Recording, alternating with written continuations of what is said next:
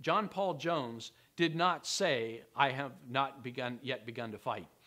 That was credited to him by a source that should have been good, Richard Dale, who served as his first lieutenant.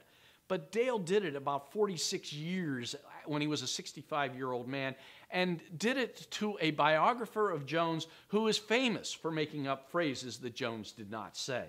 So I think it was a collaboration.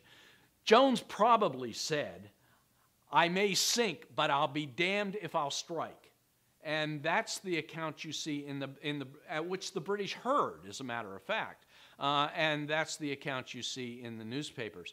At the same time, there was another episode in that battle, which is interesting. The British had him shooting 2 of his own crewmen because they were trying to strike the flag, and that's when Pearson, the British captain, asked him, "Do you surrender? Do you give up?"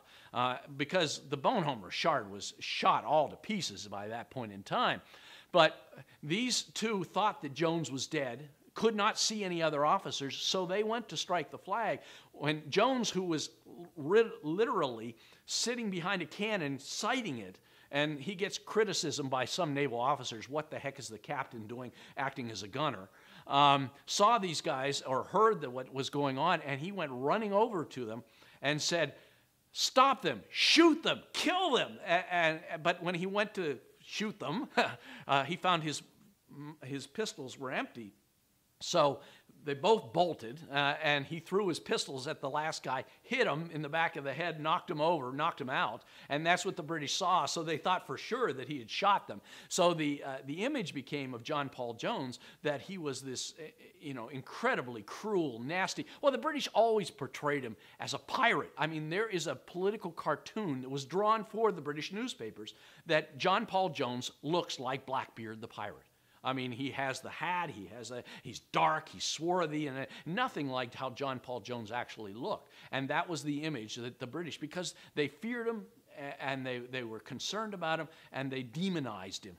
So after the Battle of Flamborough Head, that same process went on, and he was demonized even further. So this just led to the demonization, he killing his own men, bloodthirsty, ruthless, that kind of thing.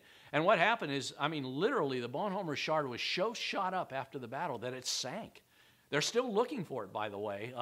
The underwater archaeology section of the Naval History and Heritage Command is out looking for the Bonhomme Richard to this day, but that's the English Channel, and there's a lot of debris, and it's very hard to find, and there wouldn't be, well, it's a wooden ship, so all you'd find is a couple of cannon and maybe some of the ballast.